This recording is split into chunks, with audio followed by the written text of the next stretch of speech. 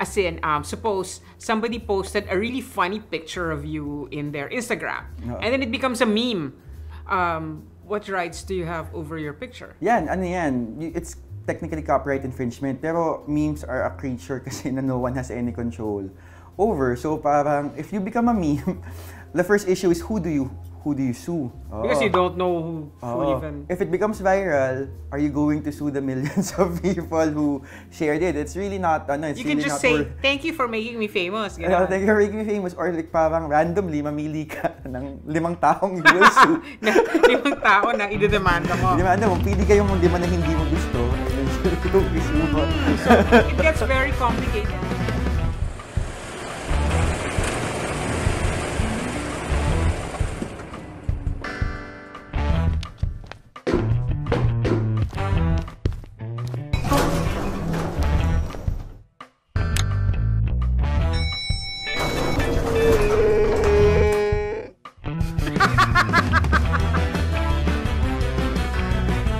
The world has gone bonkers. We now live in George Orwell's 1984. War is peace, ignorance is strength, and crazy is normal. How do you stay sane? Bryan Cuerpo is a lawyer and a writer. Hey Von, so one of the things that always causes me anxiety is my rights to my work. As in, do I own the stuff? What do I do if other people use it without my permission, etc., etc. So I guess the first question should be, what is the first thing a writer should do after finishing, say, a short story? At the moment of creation, kasi copyright is already created. So, full ownership already happens. So I don't have to go to an office and, no, have it covered. And sometimes it's not a good idea because if it hasn't been published yet, you don't really want to make it public.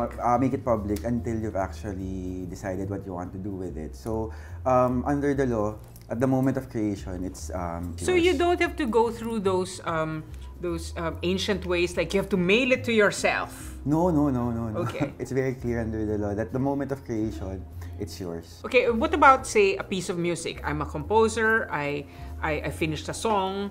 What should I do after? It's the same for all forms of output. Even a painting or a film? Yeah. Even a letter. Let's say I'm writing a letter to you.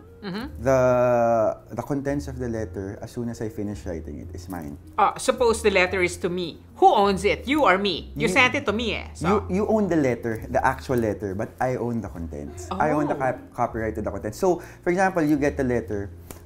For me, you can't just publish the contents of the... I have to get your permission. You have to get my permission. Does that also hold true for emails or private messages on Facebook? Like, Von sent me this thing, that bastard, and then runs it on their Facebook. So, yes. What's that? Technically, that's copyright infringement. Aha! So everyone has committed copyright infringement at some point. To some extent, yeah. Because you only really own that thing that you received, but you cannot own the actual contents of the... Yeah, so what's the legal definition of content? It's not really a word that's used legally.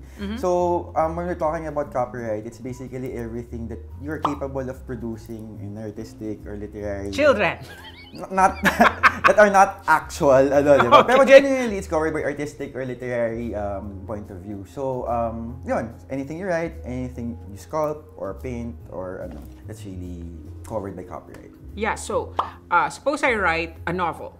What rights do I have over this novel? I know I have the publishing rights. Yeah. And then what else? The film rights? Yeah, the easiest way to think about everything your rights over everything you create is you think of it as a piece of property. When we say I own something, we don't really break it down to several rights, diba? Parang, what rights do I have if I own a property? I have the right to use it, I have the right to possess it, I have the right to sell it, I have the right to break it down to smaller pieces and give it away, I have the right to donate it. So basically, if you think of it that way, yun yung rights mo over your intellectual property. Under the law, there are really, yung rights mo are really two things. Yung tinatawag natin is yung economic rights, which we're very familiar with, which is the right to publish, right to distribute, right to sell, right to dramatize or turn into a film. That's economic rights. So how you can make money out of it.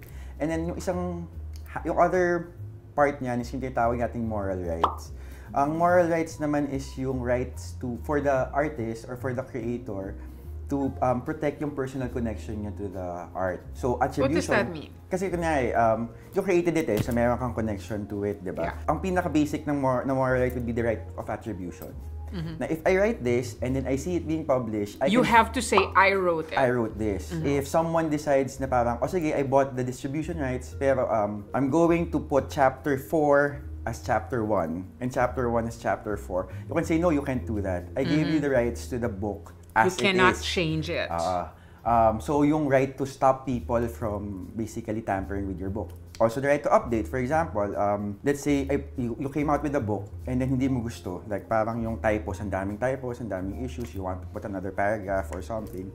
Then you also have the right to update. Na ikaw, like parang not another person can just update it or change it. You have the right to actually do that. So those are moral rights. Hindi siya as strong as economic rights kasi no one really thinks of yung mga ganong rights eh. Pero yung mga ganong rights is actually yung output mo as an artist or as a writer. Yeah, I've always wondered how people can, co-write something. Yeah. How do you divide the work? How do you divide the work? Ang alam ko si Neil Gaiman tsaka si Terry Pratchett, they were actually... For Good Omens, Good Omens, they were actually...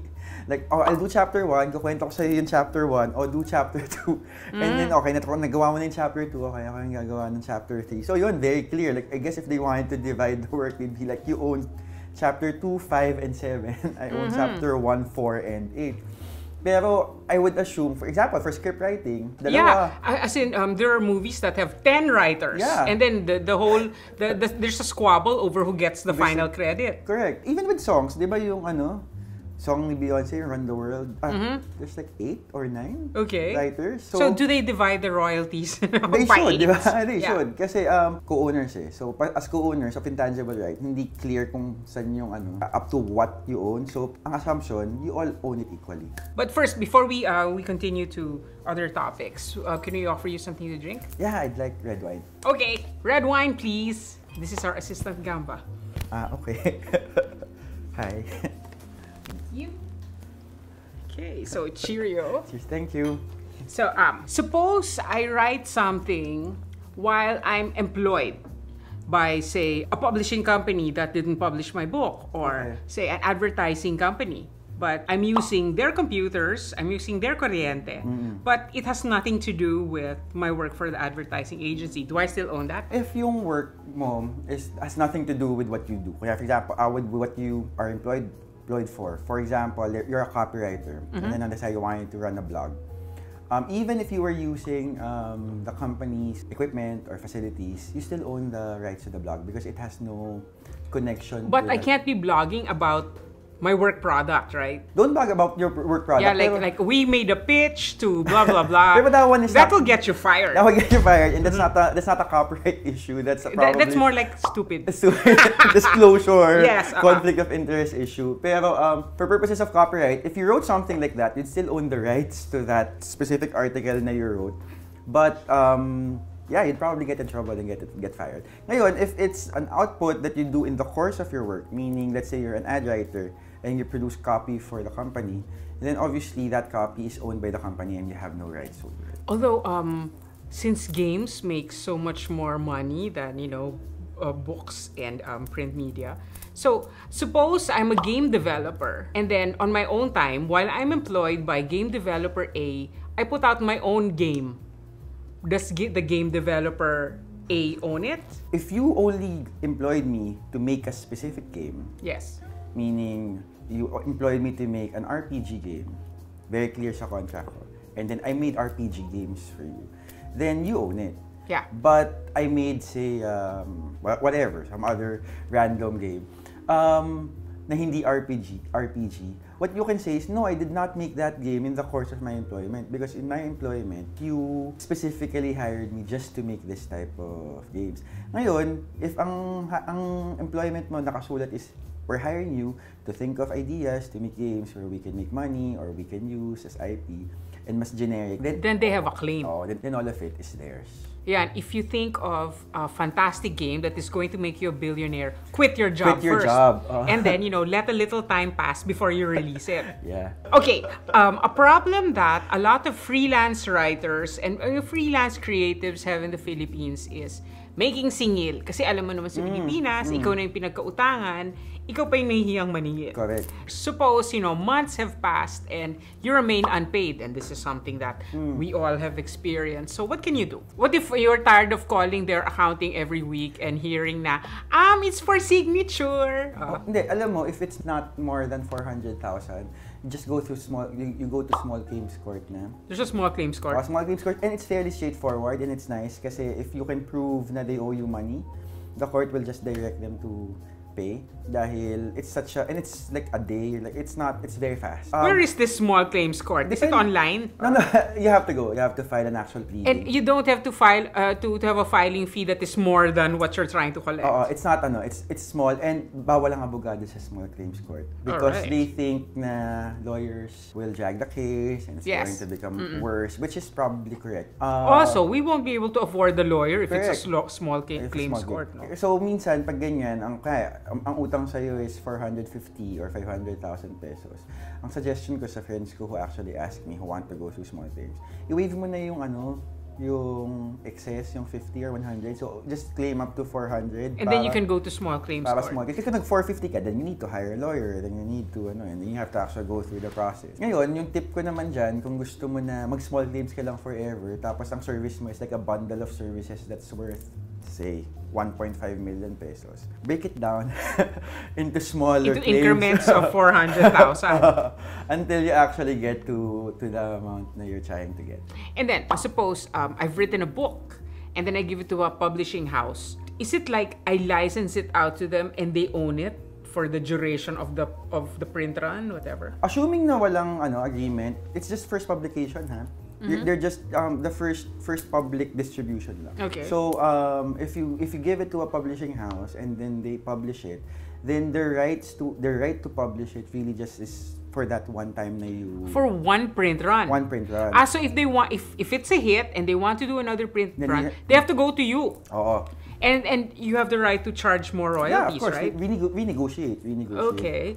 So usually if you're a fairly unpopular writer, then it's a good idea to limit yung number of print runs and not be like parang yung talk about print runs rather than time, like a right to publish for 5 years. Yeah, talk about print runs rather than durations. Duration. Yes. And then suppose I were a painter and then I sell my painting to a collector. Do I still have rights over it? Because as in, can they put it on a T-shirt? Can they put it in an auction? What? It's the same principle as the letter. You only own the actual painting. I own the actual painting. So, pero my ownership of the painting is absolute, meaning I really own the painting. If I want to sell it, I can sell it. If I want to donate it to a friend, then I can donate it. But I cannot make copies of that painting and then like... I cannot license out the image for T-shirts or whatever. But the painter actually keeps the right. So if the painter wanted to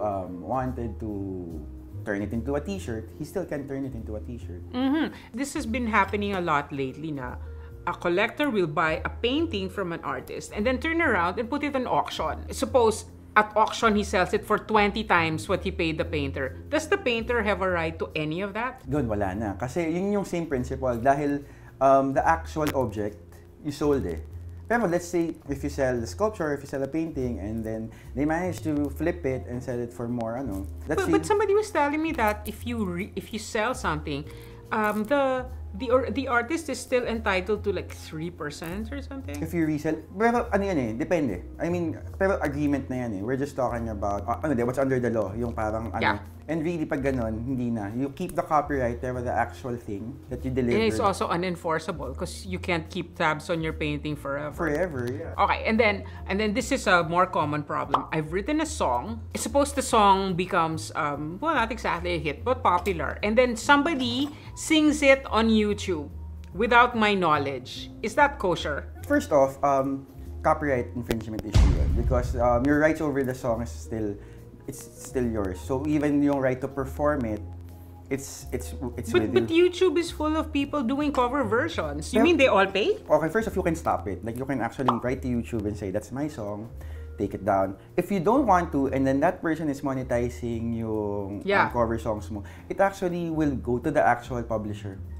So, sometimes, pinapabayaan niya ng mga publishers kasi even if it's being covered by so many people, they're not making money out of it. The original publisher is still making money out of it. Ad revenue.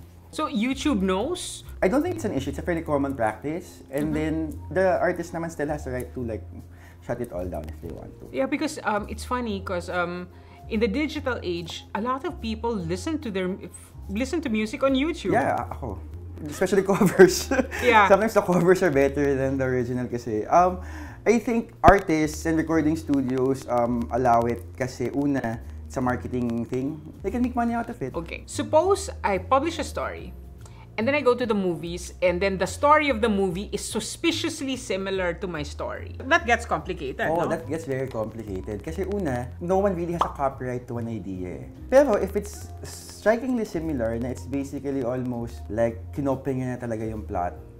Outside of changing the names of the characters, it's basically Of course, if they're really stupid, they'll use the same names. So which makes your life easier. You know, which makes your life easier, yeah. So, yun yung I think it's a matter of evidence. Of course, you also have to prove how they've managed to get a hold of your idea. First, you have to prove that you originated this idea. You know, that's where your drafts come in. And then you also have to spy on them. Oh, and then connect. Then you have to establish that you have something in common, like a friend who has seen your story, has told someone in and has that managed company. to access that, diba? Okay, and then during election season, you have all these horrible vans going around with election songs that are based on existing music. Yeah. Do they need permission from the songwriter to do that? Yes, dapat. But do talaga. they actually? No one does it. I mean, no. I'm guessing sa nationals. I'm guessing lang, hindi ko alam. I'm guessing on the national platform. Like, The candidates for barangay chairman. yeah, yan siguro talagang you just probably have to let it go kasi you won't be able to keep tabs on everyone. But if you really wanted to stop them, you can. You can, except that by the time it goes to court, tapos na yung Tapos election, yeah. nanalo na sila. Oo. So if a politician you hate is using your song at a campaign rally, what can you do? Kunyari, this is big time. This is a national campaign. You can really demand na the person stop it. Or you get paid. Actually, you can do both. Una is demand future use, meaning starting this date, hindi mo na pwedeng gamitin yan. So I'm demanding na stop using my song. One. And the pangalawa is, you have to pay me for all the times na you've actually used the song. Kasi ginamit mo na eh. So ano na yun? So, kailangan ka na rin bayaran for that. So for singing contests, kunyari, televised reality show competitions, every time you sing a cover of a song, the songwriter gets paid. Yes. Actually, I think that's really how a lot of songwriters make money. Kasi And then they license it for ads, and whatnot. for Elevator jingles. music. Yeah. Actually, kung magiging elevator music ka, feeling ko ang daming pera dun eh. Kasi hindi ka naman papalitan eh. That's true. And you can track how many times the elevator has gone up and down. Yeah. And so, what is fair use? Okay, generally, you have full control over your art, over your creation. Pero meron ding rights na binibigay generally to the public to be able to use your work in a very limited way for purposes of criticism. Yeah, what if you're writing a movie review and you have a little excerpt? Let's say a novel is 100 pages and then I publish like 10 or 15 or a chapter. Tapos sabihin ko fair use yan kasi review ko. That's probably not hindi papasok. Dahil too substantial eh. You don't really need to publish a chapter for you to be able to write a review. Pero let's say, ang gusto kong sabihin is this person is a racist or this person is a horrible human being. So I get small sentences, small images, small descriptions din sa book to support my argument. And that's fair use. A lot of contemporary artists, they take existing work, say photographs, and then they incorporate it into their art. And then it becomes a Louis Vuitton bag or something. Yeah, that's not fair use, ha? Lalo na if you're going to make money out of it. So, dapat it should not be commercial. So as a rule, if you're going to invoke fair use, you better not be making tons of money out of it. Or any money at all. That's infringement. But we see it a lot in contemporary art, di ba? The images are reused from, something in the public domain, which reminds me, what is in the public domain? Kasi di ba, copyright ownership is not forever. Okay. So it exists for the length of the artist's life, and then when that artist dies, may plus 50 years. Can't the estate keep renewing it endlessly? No? 50 years lang talaga. And what about for works of art? It's the same. Basta attributable. Meaning, kilala ko siya gumawa. Ngayon, kung pseudonym naman siya, meaning, anonymous, it's the moment of publication, 50 years. So, after that, it's in the public domain. And then it's in the public domain. Ngayon, if it's in the public domain, paano infringement na mangyayari? Kasi everyone can use it for whatever purpose na they want. That's why yung Disney, di ba? Madaming pumasok sa public domain. That's true, Their back catalog. Their back catalog. Yeah, going back to fair use. A lot of us who have blogs, we need visuals. So we go online, we search for visuals. How do we know that it's safe to use them? Generally, I think it's a good idea to just assume na you can't dahil people will have copyright over it. Well, like what if they're stills from movies that are being promoted? I think yung stills from movies, if you can claim na you're using it under fair use, then maybe pwede. Pero let's say you're just using it as a way to kind of like give color to an article which doesn't have any connection to the movie. And I think that one can be a copyright issue. What if they only use not your entire artwork but a portion of it, and then you can you can recognize a hand from your work that ends up in a collage? I think there's a case for copyright infringement there. Kasi going back to what I discussed earlier, there's yung issue of moral rights and economic rights. So that one is actually part of moral rights, among others. Kasi no one's allowed to mutilate, basically, your work without your consent. And in that sense, someone actually cut up your work and then put it as a part of their artwork. They basically stole your rights over your ownership rights over your work. Yeah, or put it on a t-shirt, yeah. Ngayon, yung argument naman would be like, no, I just got it from a magazine or I just got it from a newspaper. I bought the newspaper, so I own that photo. But the author or the creator of that photo, for example, only gave the magazine kasi the right to actually publish it for that specific instance. And ikaw naman, ang right mo over that magazine na you bought is to own the magazine. The magazine itself. As in, you have the right to read it in the bathroom. Or give it to someone else. Yeah. Pero you don't have the right to basically cut it up, put it in a painting, turn it into something else, and then sell it to another person. That one is na kasi parang you create derivative works from the original artwork. And then this is more complicated. Memes. Suppose somebody posted a really funny picture of you in their Instagram, and then it becomes a meme. What rights do you have over your picture? Technically copyright infringement, pero memes are a creature kasi na no one has any control over. So parang if you become a meme, the first issue is who do you sue? If it becomes viral, are you going to sue the millions of people who shared it? It's really not, it's you really can just not say, thank you for making me famous. Thank you for making me famous. Or like parang randomly, mamili ka ng 5 taong you will sue. 5 tao na idedemanda mo. Idedemanda mo. Pili kayong 5 na hindi mo gusto and then sila yung isue mo.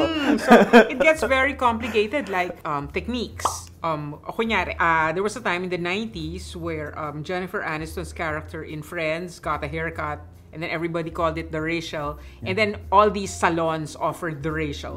Does the hairstylist of Friends have any right over the racial as made in salons all over the world? Yeah, the technique, I don't think so. Kasi parang unless there's technical innovation or it's a very specific... Yeah, and the earlier incarnation with that would be the Vidal Sassoon haircut. I think calling it the racial might be copyright infringement because obviously you're referencing a TV show. So they can call it, the one on that TV show, wink wink.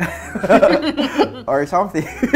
Yeah. But the style of cutting that hair is not copyrightable. So what is plagiarism? Plagiarism is not a legal concept. It's an ethical construct. In the sense na plagiarism is basically you using someone else's work and claiming na you made it. Most of the time it's copyright infringement. Meaning if I steal your short stories and then I say na I wrote it, then it's both plagiarism and copyright infringement. But let's say 100 years from now, naging public domain na yung stories. I take it, I say I wrote it. Walang copyright infringement na nangyari dahil everyone can do whatever they want na with. You mean I can claim to have written the complete works of William Shakespeare? Yes, you can.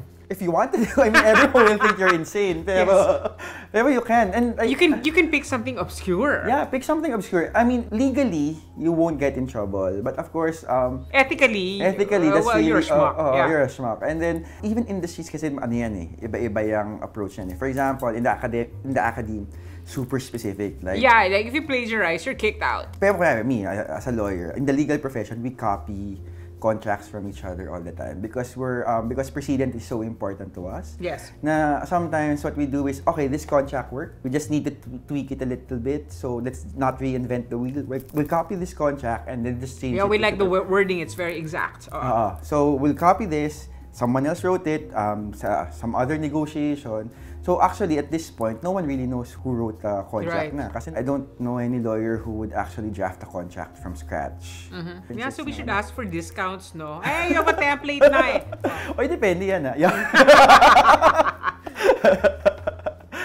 Generally, in plagiarism, it depends on the specific industries. Then if it's really morally corrupt or ethically dubious, or it's just yung general practice of yeah, and one common form that is sort of like plagiarism is knockoffs. You know how in the fashion industry, there's something that the gods of fashion decide.